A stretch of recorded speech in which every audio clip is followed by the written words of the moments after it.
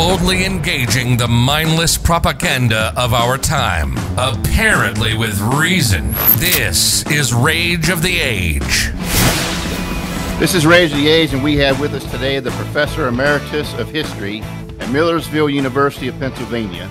He has been researching and writing about Puritanism in the 17th century Atlantic world for over 50 years. He has published 19 books, including his most recent work, One Small Candle, The Plymouth Puritans and the Beginning of English New England, published in September by Oxford University Press. For the past 3 years, he has served as coordinator of New England Beginnings, a partnership of over 30 institutions and individuals dedicated to commemorating the cultures that shaped New England 400 years ago by promoting educational programs. I want to introduce you today, Dr. Francis J. Bremer, or Frank Bremer. Frank, welcome to the show. Thank you. Very glad to be here. The Puritans over the past few years have become a fascination to me. And when I compare it to what I've used to know about them from typical education, came from England looking for religious freedom, didn't know how to take care of themselves. The Indians saved them. They had Thanksgiving. There's this Mayflower Compact thing about consent to the governed. That's about the extent of my knowledge of them for the longest time. But the more I have learned about them and about the Puritanism that was in England, and I see an amazing, there's so much more to this story and the impact as it formed the United States than, I probably ever figured out sometime before. This new book you have, the One Small Candle, is that what this is about? Is the effect they had upon the nation that would be birthed over here? Well, implicitly it is. It's really trying to tell the story of the Plymouth colony from a religious history perspective. And I think that over the years, that tended to get ignored. You had people who wanted to focus on economic aspects or political aspects and so forth. And the actual religious drive that impelled these people and dictated their lives was often ignored. So I pick up the story back in England, in East Anglia, broadly conceived, around the village of Scrooby, where these people form their own congregation in opposition to the official church. They're forced by persecution to emigrate. They settle first in the Netherlands and spend about 10 years in the town of Leiden, and then come to America in 1620. And so I follow that story and then talk a little bit about how they tried to implement their religious ideas here on this side of the Atlantic. Now, implicitly, there are things that I talk about that I think are an important part of the legacy that shapes the United States, or that contributes to shaping the United States. It's not just one source that makes us who we are. It's interesting you mentioned from a religious perspective, because that was their perspective, because now it seems that this story is being fashioned with the view that the Puritans showed up with a Bible, a sword, desolation, and destruction in their hand and just went loose. That's the new story, as opposed to, but that was not their goal at all. It was to practice their religious beliefs, and to come to a place where they could do it. Absolutely. Yeah. I was going to say, it's one of the things that's happening this year and probably in the next few years as we celebrate the 400th anniversary of the Mayflower and so forth, is there is more attention being devoted to the native population, which had been previously decimated by the introduction of European diseases by fur traders, merchants, and so forth. And that's an important part of the story. I mean, for a long time, we neglected the indigenous people, but it's not the only part of the story. And as I say, I'm trying to focus on the colonists themselves and their religion. And to elaborate on that a little bit, I think there are three major parts of the legacy that they give us, which I think are deeply related to their religion. First, because they believed it was vitally important for every individual to be able to encounter the Word of God personally through the Bible. They believed that everyone, men and women, adults, children, servants, free people should have to be able to read, should be able to read the Bible. And while we don't know as much about the schools that were established in very early Plymouth, we do know that this was a very literate society, more literate than any communities in England at the time. We have inventories from all the first generation settlers, and they had multiple books. William Bradford, who was the elder of the congregation, had a library when he died of over 400 books, which is extraordinary for that time. Yes. So the emphasis on the importance of education and reading is one part of their legacy, and it goes right back to their religious belief in the need to read the Bible. Secondly, the Plymouth Puritans were Congregationalists, which meant that they first organized their congregation by ordinary people coming together, discussing matters, and then forming a covenant to create the church. And this is a form of participatory democracy. And while there are other strains that lead to the democratic institutions of our country, this is a very important one. The Mayflower Compact was an expression of that same desire that the people who were involved should determine how things are going to be done. So that idea, you find it in the Mayflower Compact. It spreads to town meetings and other aspects of New England life. And again, that comes out of, in their case, their religious background. And finally, and this is really from my perspective, there's what I call their social gospel, what Pulitzer Prize winning author Marilyn Robinson recently described as a social ethic with strict expectations around charity, sort of a tradition of Christian liberalism, economic justice. And, you know, we see this in the advice that Pastor John Robinson, who did not accompany them to America, gave the colonists. We find it in a lay sermon preached by Robert Cushman in 1621, in which he warned the colonists against what he called the bird of self-love and urged them to look out for one another. And in many ways, this was a reaction against a growing rampant individualism in the 17th century, something that Shakespeare was also critical of. And again, this comes from their reading of the Bible and the importance of loving their neighbor as themselves. So those are three different things which I think do eventually contribute to our country and which are rooted in the Plymouth religious beliefs.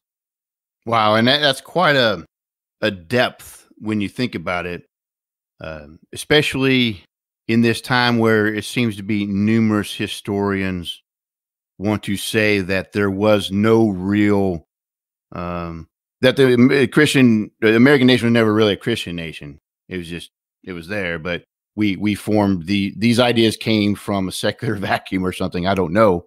But I believe what you're saying, that for people to be educated was not for education's sake.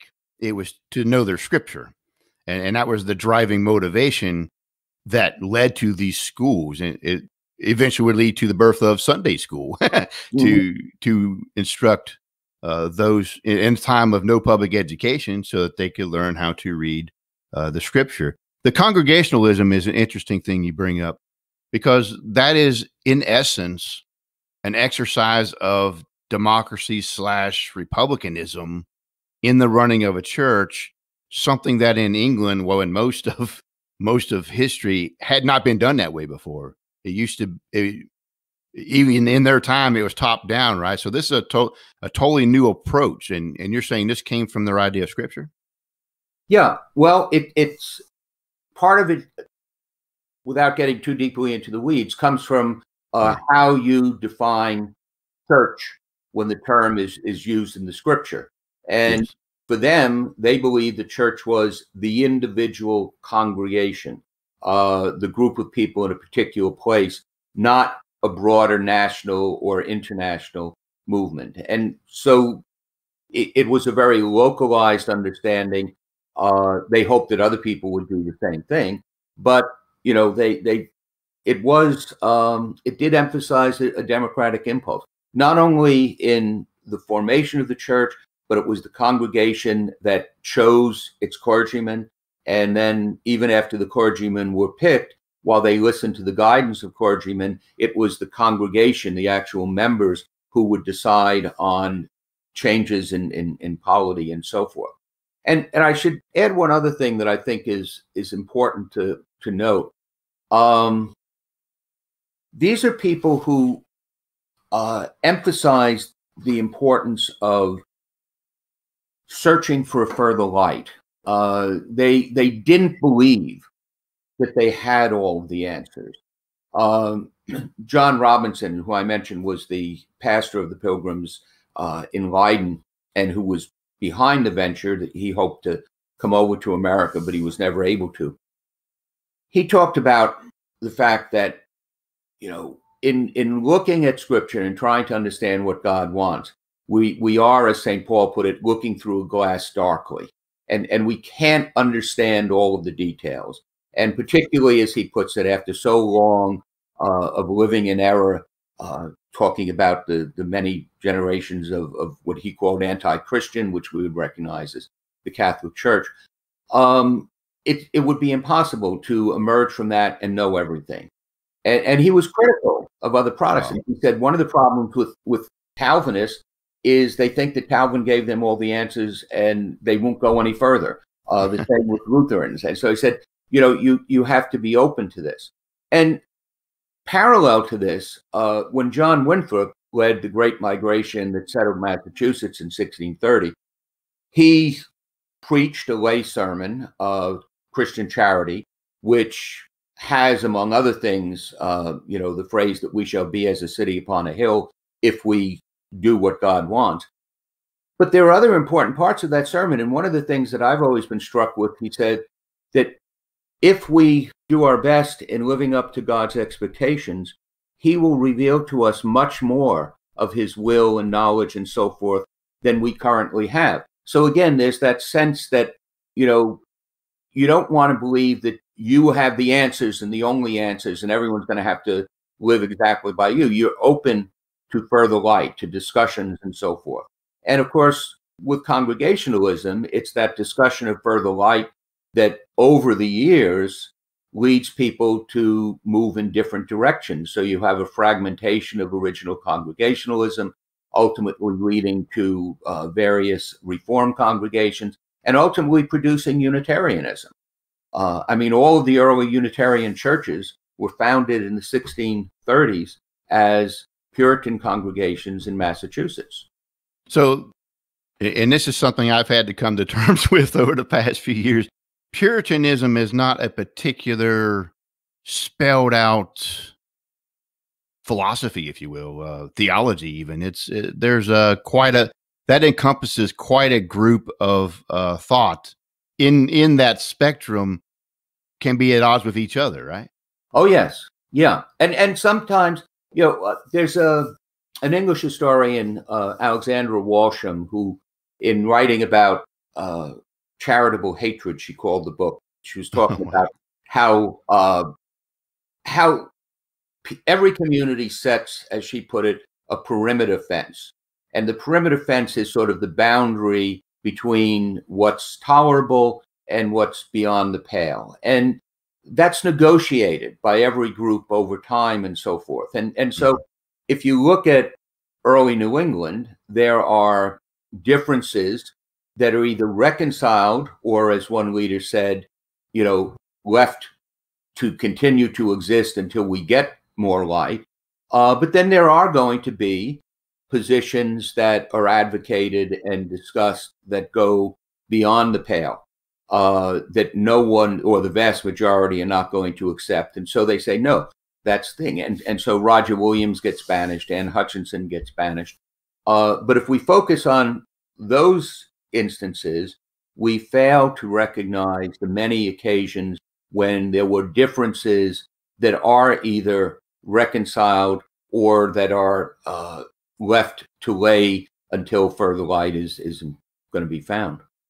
So when you mentioned Winthrop and the migration movement in the 1630s, That group would be considered primarily Puritans, right? Yes. Yeah, they're Puritans.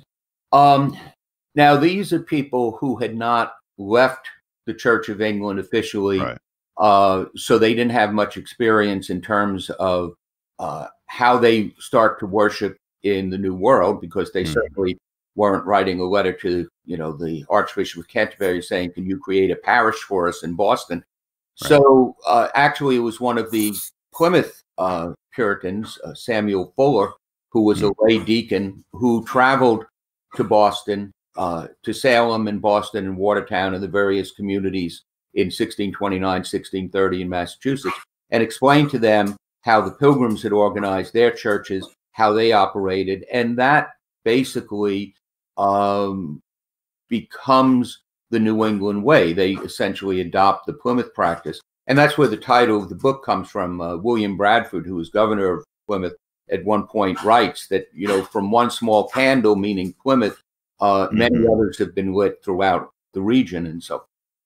So that's an interesting connection. So this, because the colony of Plymouth had a rough start and probably should have perished by all rights at numerous occasions, yet survived and was looked to as a model of, hey, how do we get on over here? And, and the connection you made here is a religious one, which I never thought about before.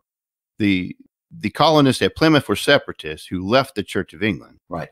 So these other Puritans who came over were still members of the Church of England, but apparently organizationally and geographically and all these other issues are now being met. How do we do church over here without the Church of England here, I guess, is the problem. And so Samuel goes up there and teaches them this stuff, right? Yeah. To actually get back to a point we were discussing a moment ago in terms of further light, we tend to classify the Plymouth colonists as separatists, and they are, but there's a big spectrum. And actually, when they left England in 1606, 1607, they were what we would call strict separatists, in that they said that, we can't afford to be affected by continuing to have any contact with people who don't leave the Church of England.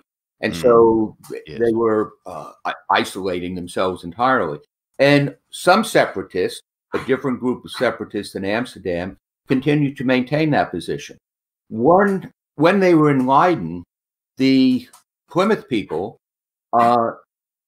could not totally isolate themselves, and they had exchanges with professors in the University of Leiden. They had exchanges with foreign religious leaders who were there. They had exchanges with some English Puritans who stayed in Leiden for a while. And gradually, John Robinson and William Brewster and the others modified their views. They came to realize that there were godly people in the Church of England, and even though they had not themselves separated, we can have contacts with them. We can meet with them. And that's an important shift to a sort of semi-separatism, because without that shift, Samuel Fuller would not have felt that he could go to talk to the people in Massachusetts, and that whole dynamic would not have been able to occur.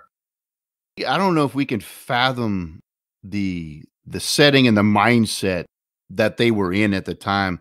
The whole religious understanding under the authoritarian Catholicism, and they've just recently, a lot of them just got the Bible in their own language.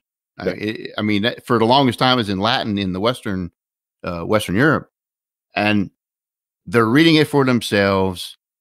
The church that existed really only taught them the very basics, and basically just do what we say, take these elements, practice these sacraments, and do what the church tells you. And that was about the extent of their religion. But they're now trying to grasp and understand what the scripture is saying in a setting where that never happened before. So you're bound to have a lot of this working out process, trying to go towards the light, I guess, as you're saying. Yeah, well, and again, there's this tremendous variety along a very broad spectrum.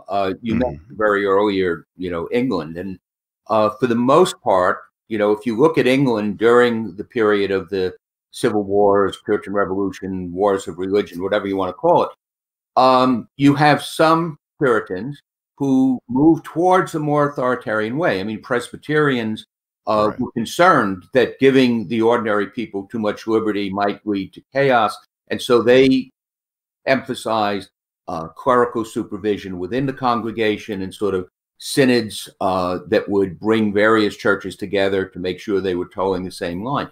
But on the other hand, you have Puritans who went off in different directions. You have a vast expansion of the Baptist movement. You have a lot of other sects which did not, that sort of dynamic did not occur as much in New England, although, as I mentioned, we had Roger Williams and Hutchinson, but it does in England. And really, if you go to the idea that the individual can have that direct contact to God through the Bible, it's not much of a step, and which many people take, to say, well, I don't really need God to inspire me in my reading of the Bible.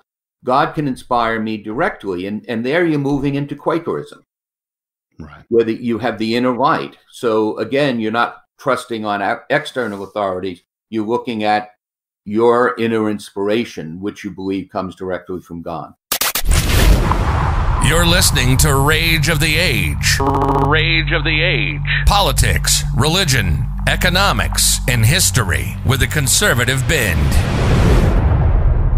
But looking at that time, there was definitely a lot of directions that this idea took. For you had some going like really to one side of the spectrum of being communistic in outlook, and then you have some being more libertarian outlook. You have some with a reaction of, you know, we have to tone this down some, but they were all Protestant in mind, you know, wanting to find that greater light that had been suppressed by a centralized church, not concerned with knowledge of Scripture.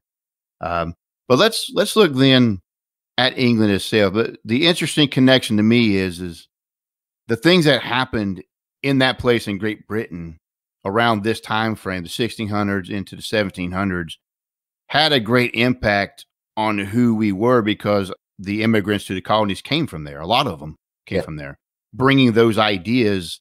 So let's look at the events that were taking place in that time. You mentioned the English Civil War. Now, my understanding is the main thing, one of the main things that kicked that off, besides the arbitrary revenue raising of the king, was the issue of the Book of Common Prayer and other religious practices he was trying to institute in the church. Why was that causing such a stir?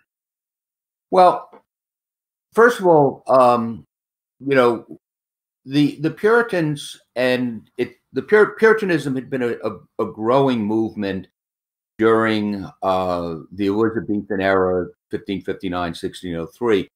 And then when the Stuart monarchs come in following the death of Elizabeth, James I in 1603, and then later his son Charles in 1625, during Elizabeth's age, it had been possible for Puritans who advocated some changes. They were essentially Calvinistic in their theology. The Elizabethan church was relatively consistent with that. They wanted to do away with certain religious ceremonies that they thought were remnants of Catholicism, the requirement that clergy wear special vestments. They wanted to do away, they wanted every community, every parish to have a preaching clergyman, not just someone who read out homilies prepared in London. And in many respects, particularly in a local area, Puritans were able to worship pretty much as they wanted during that period, because local authorities weren't that interested in slapping them down. And they were largely a middle class with some upper class elements. With the Stuarts, you begin to get more of a pressure for conformity, and you also begin to get the effort to reinstate some practices that had been associated with Roman Catholicism. So not only do you have to wear vestments, but one of the critical things was Puritans advocated, were among Protestants who advocated taking what had been the Roman Catholic altar at an elevated position in one part of the church and bringing it down into the middle of the congregation as a communion table. Archbishop Laud, appointed by Charles I, requires that it be restored and it be railed in to sort of separate the sacrament from the people in the congregation. So you have pressures that way that are building up within the community. What triggers it is that Charles I, who was Scottish originally, I mean, the Stuarts come from Scotland, right, decided to try to impose the English patterns, the English prayer book and such, on Scotland. And the Scots were Protestant Presbyterian. They had their own modified system, and that triggers a rebellion in the late 1630s. The Scots rise up to protect their own religious point of view. The king, in order to try and suppress it, calls Parliament. Parliament had not met for over a dozen years. And the calling of Parliament, first the short Parliament, then the long Parliament, gives all of the people who were dissatisfied about the English religious development a chance to demand things. And ultimately, the demands on the king become such that the king, in essence, declares them in rebellion against him. And you have the spread of war from Scotland into England and the whole civil wars, with Parliament eventually winning, executing Charles I and creating a Puritan Commonwealth and then protectorate under Oliver Cromwell. So there obviously in history, we don't believe in any monocausal explanations. I mean, there's not just one thing that does it, but religion there is a very important driver of what happens and what Parliament is trying to do, and what it ultimately will try to do during the course of the 40s and 50s. Was there a huge tie with political thought merging with English ideas of liberty from Magna Carta onward that were just coming to a head with an authoritarian king? Yeah, there are, and there's some work that's been done by some historians that are also looking at, you know, what are basically the libertarian impulses within Protestantism and within Puritanism, and we talked a little bit about that in terms of participatory democracy, you know, and you know, you get to a point where you say, well, you know, why should the king simply decide what we're going to think? We have a right to do this, and you know, how you connect that right to Magna Carta, to various other traditions, becomes part of the story. Right. It's interesting to me to look at it, that Parliament, that technically has a right to exist by consent of the king at that time, decides to go to war with the king over, well, this issue and other issues. That had to have been quite a break in the mentality of a lot of their own countrymen. Well, I mean, a lot of people, the king had the right to call Parliament and the right to dissolve Parliament. Now, most people in general thought that the proper thing was for the king to regularly consult his subjects through Parliament and to work things out. When you had a period of about a decade without Parliament, there was a lot of agitation that this was not part of the English tradition. Now, when Charles first calls a Parliament, they say, well, you know, you need money to prosecute the war against Scotland. We'll give it to you if you meet these conditions. And, you know, he says, no, go home, and dissolves Parliament. And then he finds a few months later he can't run the war, so he calls Parliament in session again. And this becomes known as the Long Parliament. And to your point, the first thing that Parliament does is to force the king to agree that he will not dissolve Parliament on his own. And so you know, the king has technically the right, but he has ceded that right. And you know, that particular Parliament will go for many, many years before there's a new election. Yes, the Long Parliament, the name is apt because it would last for a very long time. Yes. even to the point where it's like they didn't even want to dissolve themselves either, no matter what. Right. Yes. Which is contrary again to the English idea of how things are supposed to be done. Yep. It's like they went the other direction to the extreme, it seems. And then they had a rump parliament, right, where a section of it was left to run the country or something. How did that play in? Yeah. Well, after the king's army had been defeated, and one of the difficulties that Parliament had was how do you get the settlement that you want?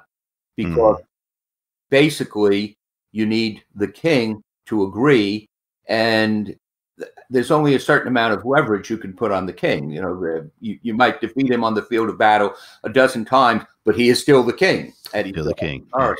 So gradually, you're getting a more hardline element in the parliament that is going to say, well, we might have to bring the king to justice. He has waged war against his own people.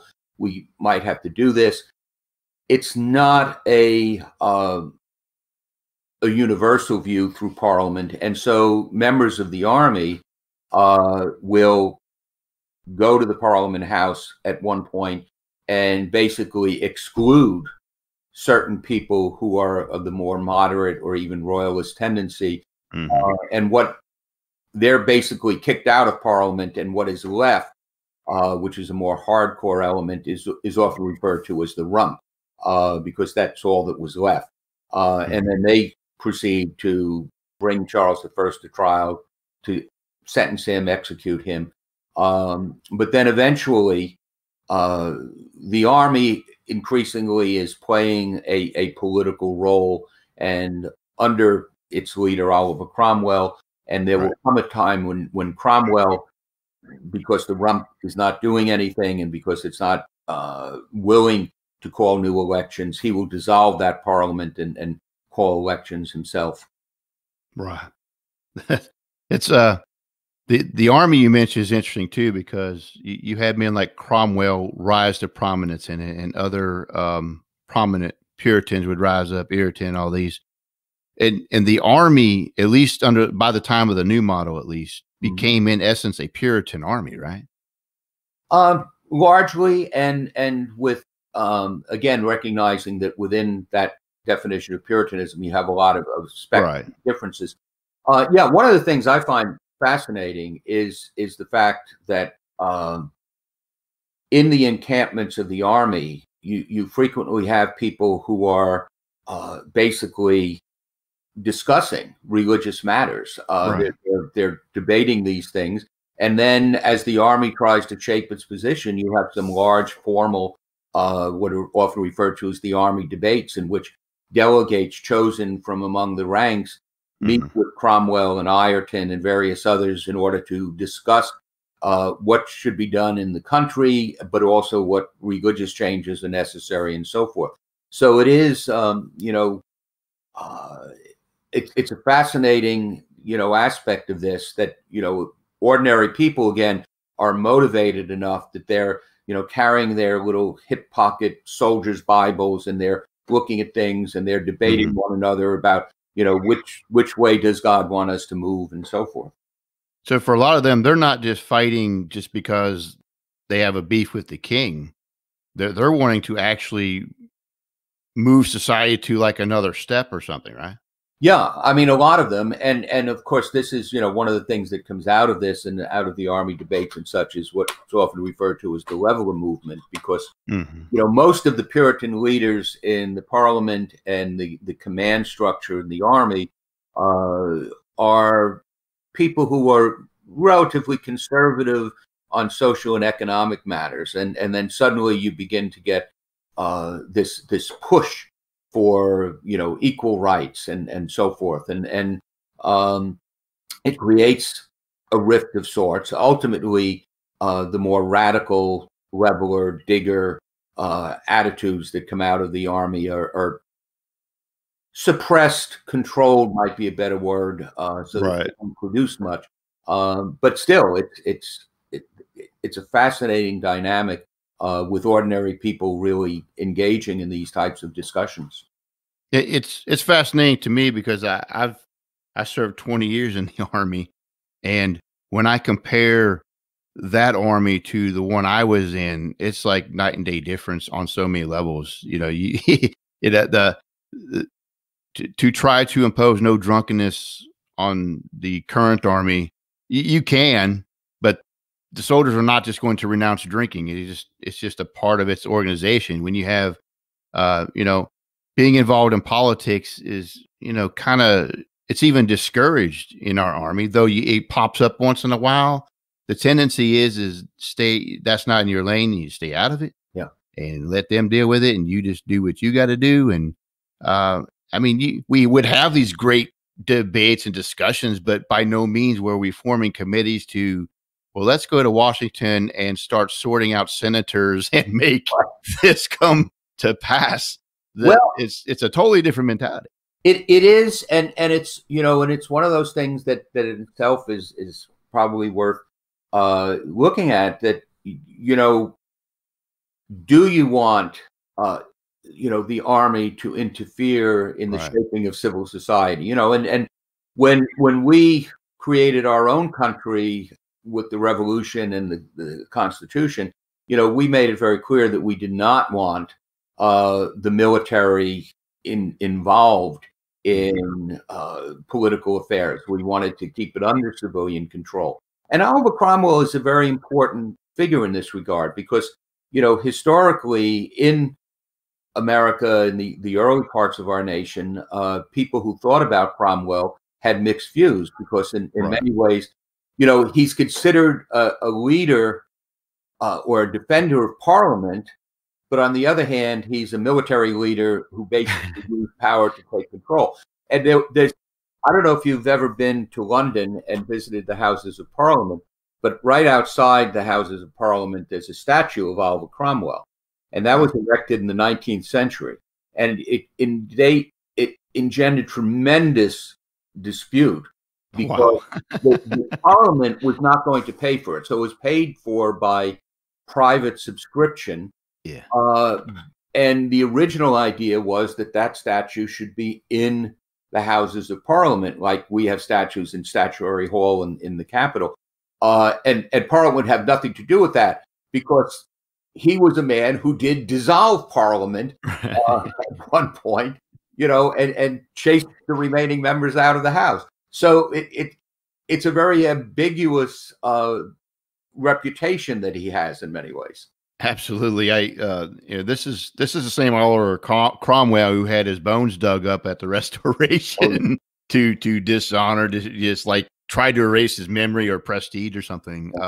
Well, there were about a dozen of his supporters who, unfortunately for them, were still alive, who were hung, drawn, and quartered, their heads hung on the walls of London for their role in all of this. And you're right, they couldn't get Cromwell because he was dead, so they dug up his body and mistreated it.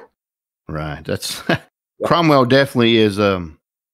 He's one of them guys you can either love or hate. He's not an in-between man. He's a man of fury and determination to the full. Absolutely. Well, you know, I often, as we get involved in debates nowadays about, you know, historical reputations and statues of various people and everything, I've spoken on this a number of times, and I often start off by talking about how when Oliver Cromwell was in power and he was having his official portrait painted by an artist by the name of Peter Lely, he told the artist to paint it accurately, warts and all. Warts and all, yes. And you know, and I try to tell audiences, I say, you know, this is the way that historians have to look at the past.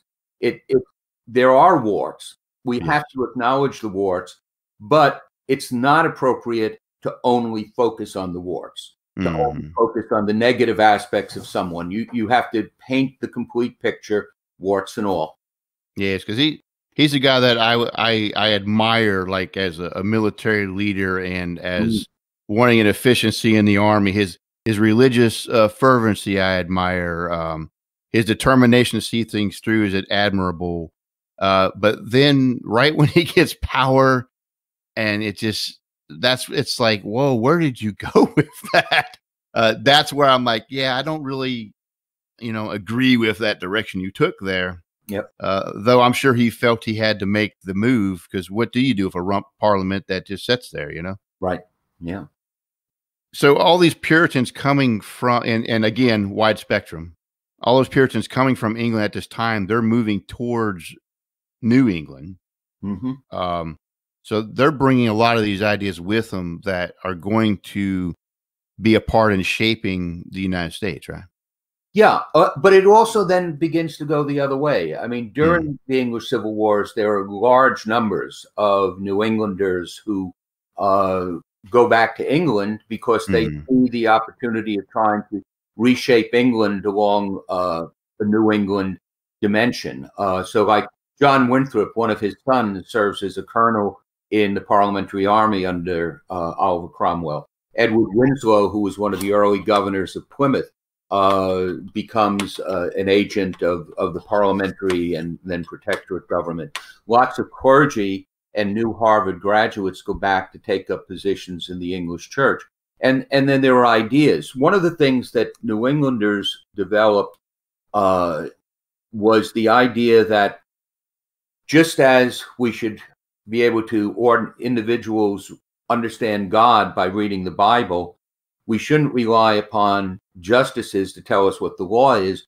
We should have the law written down. And so in New England, you have a published code of laws which spells everything out for ordinary individuals to read. Whereas in England, you have some statutory law, but basically you have a common law tradition in which the law is defined by decisions, and ultimately you have to have strong legal knowledge and be a lawyer in order to interpret the law.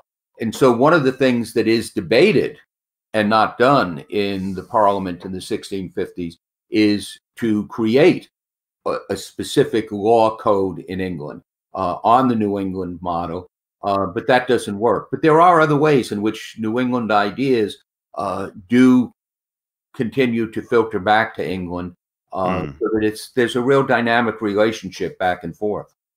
Absolutely. Yeah, I can see that. We have an effect from them, and we have an effect back upon them. I did not know there was no real written laws in England that far in. That blows my mind. They have statutes, but they're generally I wouldn't say vague. They're parliamentary statutes. They don't cover a lot of ordinary things. And so, you have, and I mean, we have some of the same thing today too. I mean, you have judicial opinions that set precedents and then get overturned. So the law is very dynamic. But that was much more the case in England at the time. And it's something that makes England a little bit different than us. There's no written constitution in England. Right.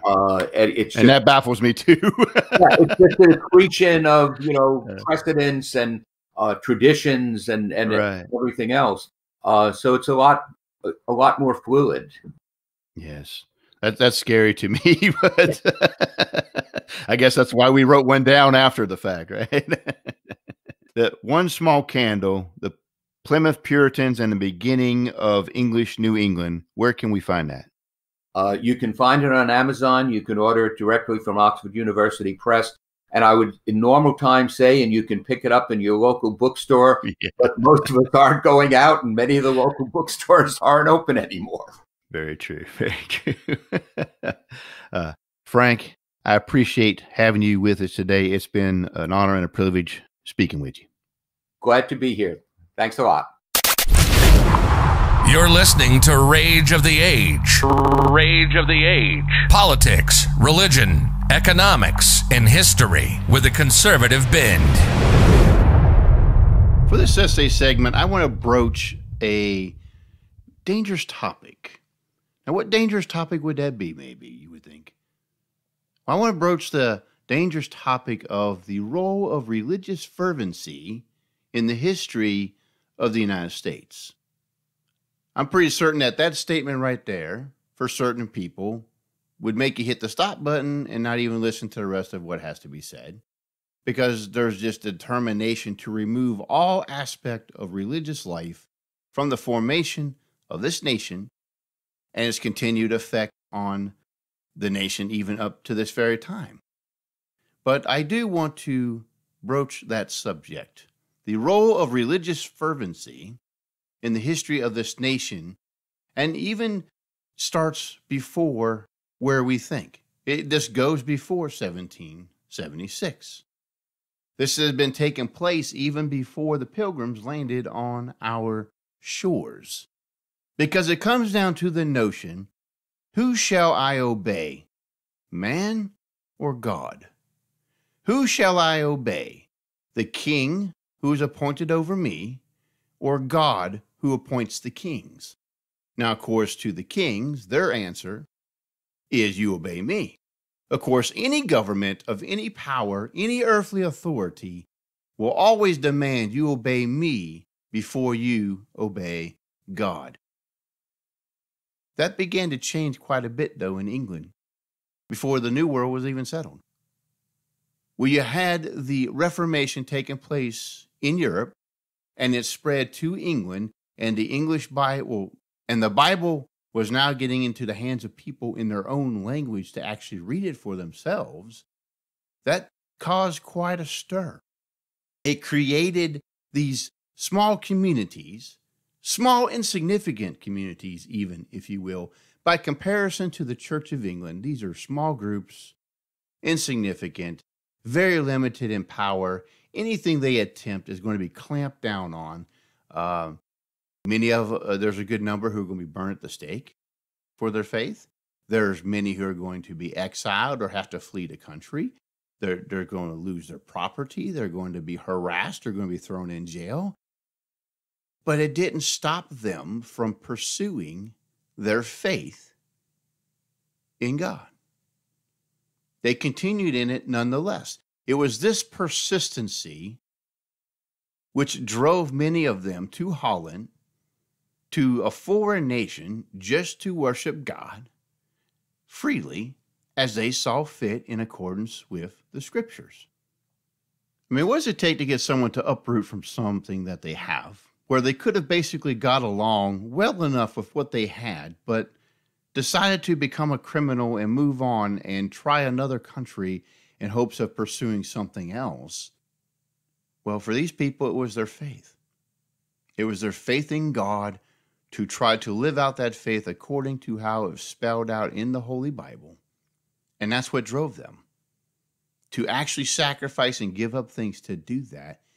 That religious fervency is what got them to move.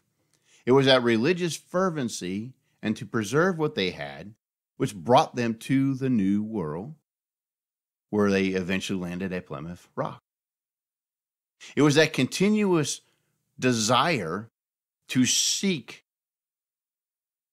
to live God accordance to how it is written out in the scripture that drove many to leave Great Britain and come over to Massachusetts and other colonies to find a new life.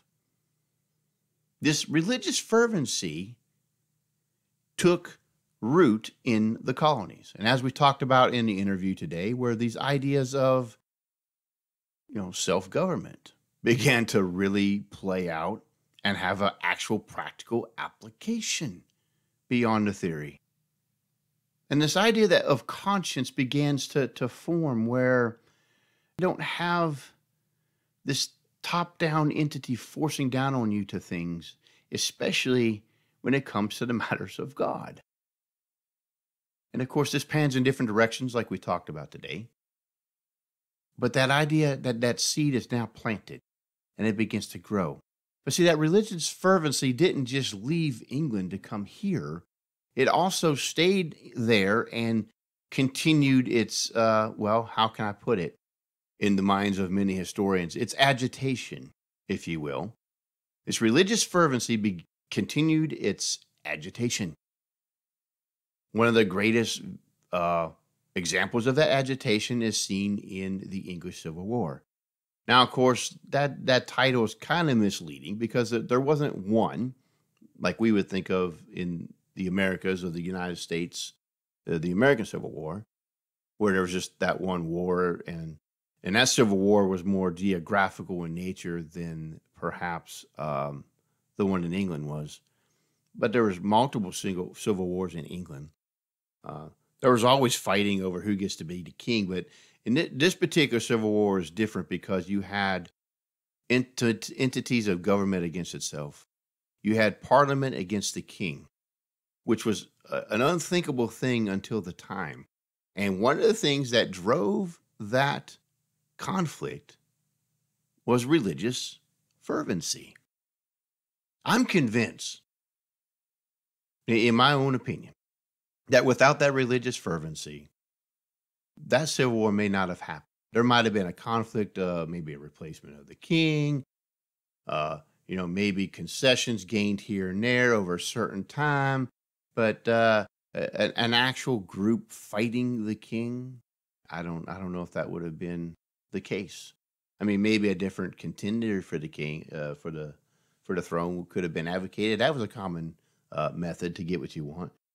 But the idea that those who are governed and the institutions that provide the consent for those governed could turn against the head of state and actually take that head of state out. And they're a king, which on his side believes he's established by God. You can't remove him. Well, he was removed. His head was cut off, right?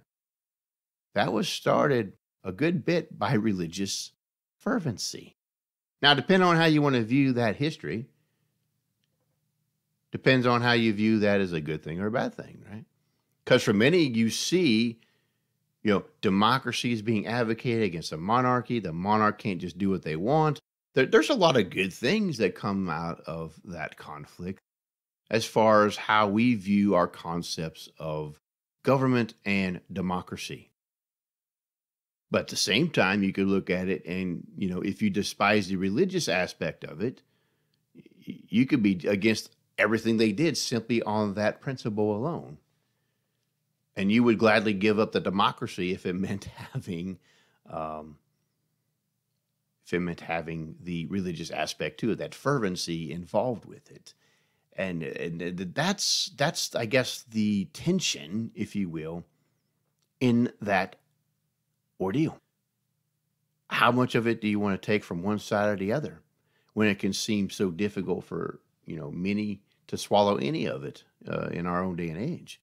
But it was that religious fervency that drove it to that point, to demand the king answer to the law, to demand one of the things that are not brought up much because the focus is a lot on the religion as well, but the economic activities were being curtailed because of the monopolies of the king.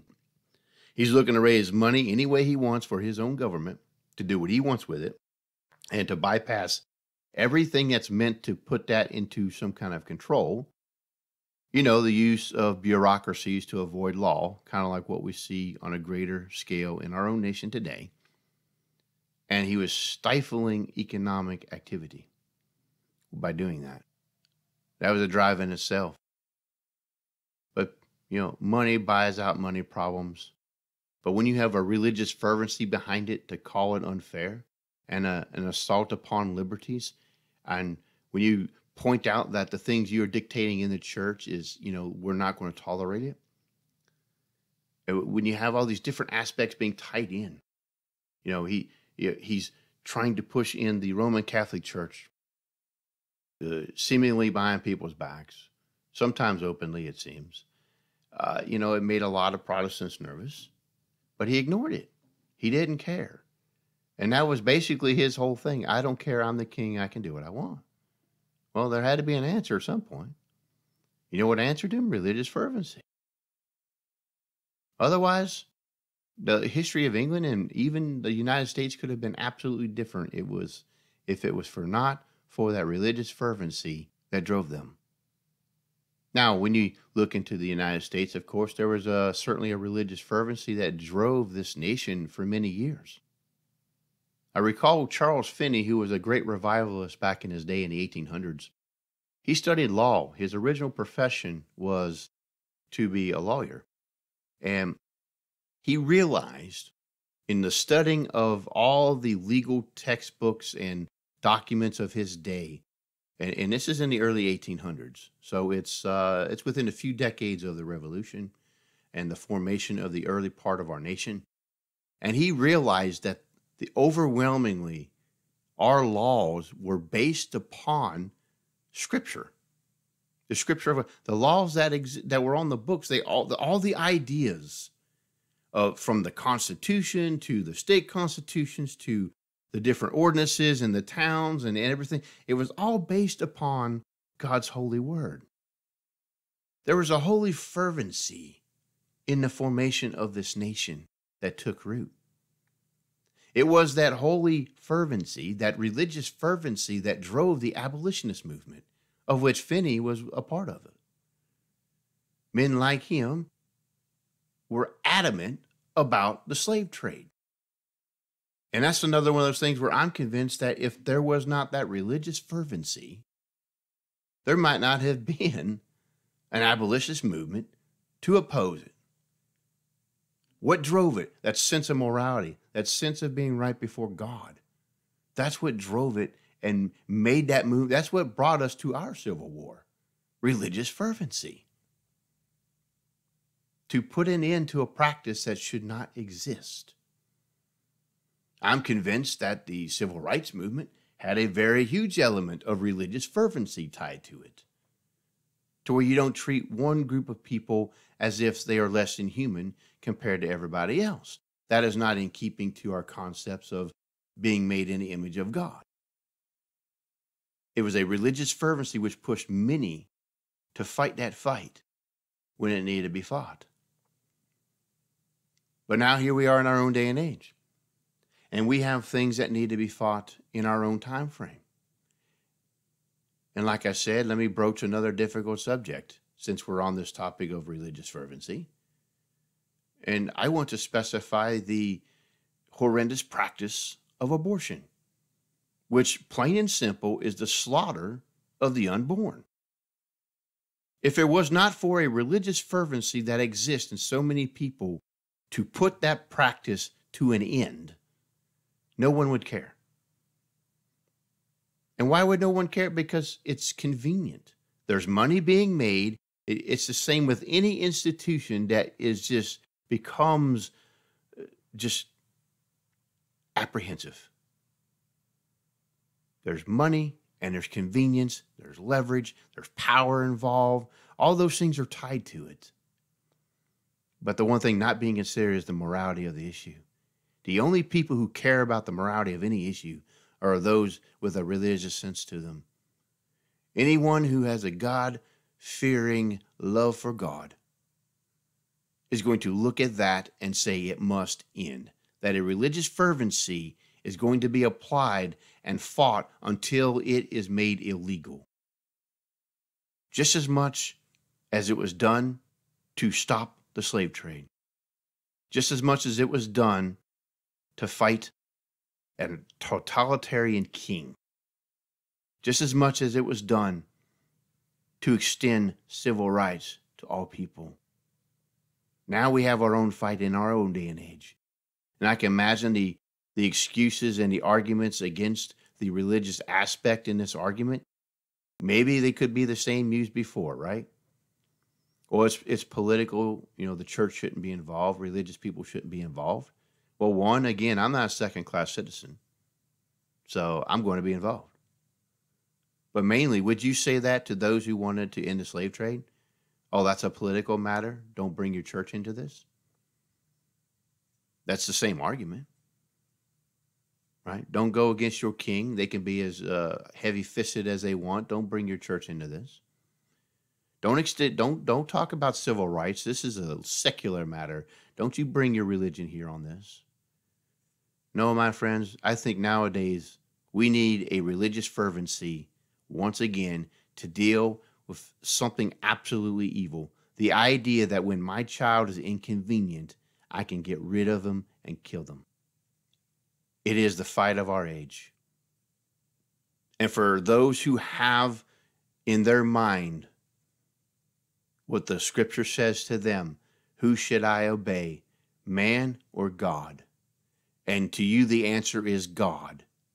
Then let me remind you that with that religious fervency, this is the fight of our age. That we will not condone the murdering of our children anymore. And we need to mobilize that fervency and make something happen. Maybe we look small now, but I tell you that movement's growing. It's been growing, and we need to keep pressing the issue right into the conscience of those of our brothers and sisters in our nation. This is simply wrong, and we need to push forward with it until it is done. You've been listening to Rage of the Age. If you loved today's podcast, make sure to leave a review on the media you're listening through. Secure future episodes by heading over to rageoftheage.com and clicking the RSS feed button. Until next time, this has been Rage of the Age.